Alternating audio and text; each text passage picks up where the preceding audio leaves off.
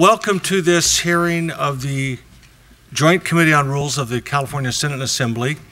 The purpose of today's hearing is to receive a report prepared for us concerning the State Capitol Annex project. And I will open and then pass the opening to my colleague, Senator Anthony Cannella, the Vice Chair of this committee. And then we will hear a report from our architectural firm. As we start this hearing, I definitely want to begin at the beginning and acknowledge and thank the leadership of Governor Brown, who with his administration, his senior personnel in 2016, initiated a conversation about what to do with this annex. It's a peculiarity of my career that in 2 months before I was married, in July of 1975, the governor signed a bill by former Assembly Rules Chair Leon Ralph, AB 207, moving the funds for the West Wing project into the legislative accounts so the legislature could proceed. And of course, to this day, the West Wing is a beautiful structure. We see people walking through it, walking up to it, sort of gazing at this symbol of our democracy and enjoying it during their visits on a daily basis. And so we come now during the governor's second tenure with the prospect that he might be signing the funding bill that would provide funding for the second half of the state capitol facility, a conversation which he himself initiated with the support of his senior team, Maribel Badger, Secretary of Government Operations, Julie Lee, Director of Operations in the Governor's Office, Mr. Daniel Kim, Director of General Services. Maribel and Daniel Kim and their senior staff met our staff over in the Ziggurat building in the spring of last year to have a long conversation about where we needed to go, what types of studies would be appropriate.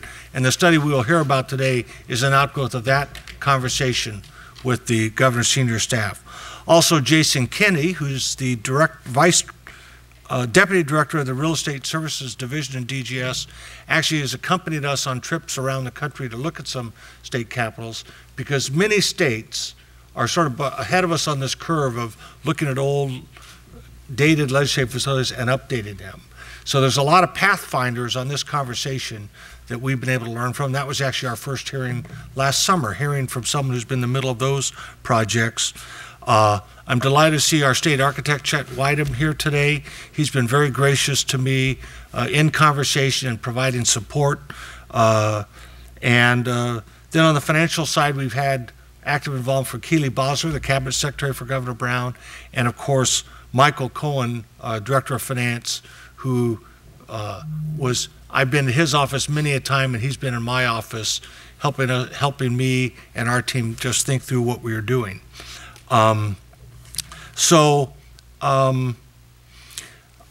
think this project represents an opportunity for us to do three very important things for the people of California. One is improving access to the building. And we know that the building, the annex, was built in '52. It does not have sprinklers, but it also, the ADA access is not there. We walk around the building, those of us walk past these lifts all the time, not realizing how cantankerous they can be, how bulky they can be, how if someone has a motorized chair with room for their crutches in the back, that may actually not fit the lifts we provide. So there's many ways in which the building is not welcoming to all Californians. The sheen on the floor does not address people with visual, ocular impairments. And even the hard surfaces in the corridors affect the noise level that can affect people with hearing issues. So there's many ways we might improve it. And this actually would be in keeping with the original intent of Californians. I greatly enjoy the fact that when you're in the West Wing and you walk up and down those staircases, decorating the bottoms of all the newel posts carved in the wood are pineapples, which are a symbol of hospitality, because in the 1860s they had to come to the continental U.S. from Hawaii. And it causes me to reflect that when the building opened in the West Wing, everybody who went anywhere in the building using those staircases, everywhere they turned, there's a pineapple, remind them of the welcoming message of the People's House. It is a marvel to me that the West Wing, with so many great symbols concerning our democracy and welcoming people, so rich with symbolism. Then we come to the annex and the symbols are not here. Somehow there's a total fail to carry forward this vision of hospitality and the use of symbols to convey the meaning of our system of government. When you get in the annex, they're just not there. Also, just the idea of supporting greater civic engagement. I think when I first started the building in 1977, what the kids had to see was the county exhibits. Then my first boss in charge of the West Wing added the museum rooms, which was a great leap forward. And now you go to the Getty Museum, the Los Angeles Museum of Natural History, our own Golden State Museum. The technology of interactive exhibits is so much greater. And so I think a building project allows us to weave into it a greater experience for those who would come to learn what our democracy is about and participate. And this supports our civic engagement generally. So to conclude, I just want to note how we got here was that, and I think this is important for transparency purposes, in December of 2016, shortly after I became Rules Chair, we prepared a request for information seeking architectural firms with People's House experience to see if they'd be willing to assist us in a study of this building. We had eventually 7 firms submit. We used legislative staff to redact all the identifying information from those various proposals. We used a member of my staff and a member of the Senate and Assembly staff to review those proposals using a scoring matrix that was prepared by an outside law firm that specializes in construction. So we had a law firm that did this sort of thing as their bread and butter, look at the RFI, tell us how we could score these things, consistent with the RFI, train the people that did it. We even made our staff sign non-conflict agreements to establish that that was sort of a squeaky clean process. When they were done, all we knew was that they had the top 3. There was no ranking provided. They were not telling us who they thought was the best. They just gave us the top 3.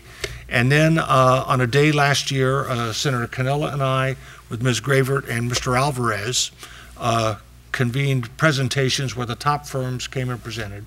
So the firm that we're hearing from today is the firm that went through that process and rose to the top. And so you see that reflected in their work. I do want to remind people that there is an Annex website for anyone who might look here.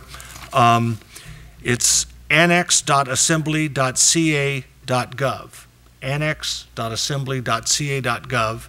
And anyone going to that website, even now this morning as this hearing is underway, will find links to everything, including the report. We've kept that website up throughout the past year to make everything we're doing very accessible.